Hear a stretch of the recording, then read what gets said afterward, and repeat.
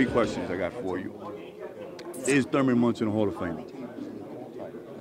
Yes, in my mind, he deserves to be in. Is Billy Martin a Hall of Famer? I thought he was already in. No. It's not in? Yeah, he probably should be in there too. Is GRAIG Nettles a Hall of Famer? GRAIG, they're right on the borderline. That's a tough call, but with Scott Rowland going in, he should be in there. I think GRAIG's numbers are probably better. He's definitely the best third baseman in Yankee history, no doubt.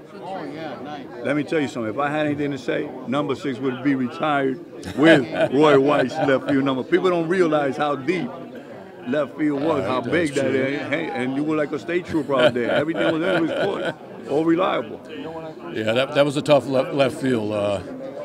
More ground out there than any other ballpark in baseball history. So it was fun. I can't believe I did it when I think back on it. But you did it. Right. Thanks a lot for your time and courtesy. All right, good to talk with you. Bye. We're here with my favorite shortstop, Bucky Dent. Bucky, I'm going to ask you 3 questions because I know you got to go. Is Thurman Munson a Hall of Famer? I think he is. You know, I mean, he was a great catcher. It's unfortunate that, you know, his life got cut short, but, you know, he gave it all, and I do think he is. There's a guy that you play with next to you, GRAIG Nettles. Is he another Hall of Famer? I tell you what, there wasn't too many guys better, and he played a long time, you know, and he was a great third baseman. I always say the best 2 that I saw in my time was Nettles and Brooks Robinson, you know, and they were great, you know. But Nettles was phenomenal defensive player. Last, is Billy Martin and Lou Piniella a Hall of Fame manager? I think Lou Piniella is for sure. We were talking about it the other day about. It's unfortunate he missed by one vote 2 times, 2 years in a row. You know that I can't believe that he hasn't gotten in.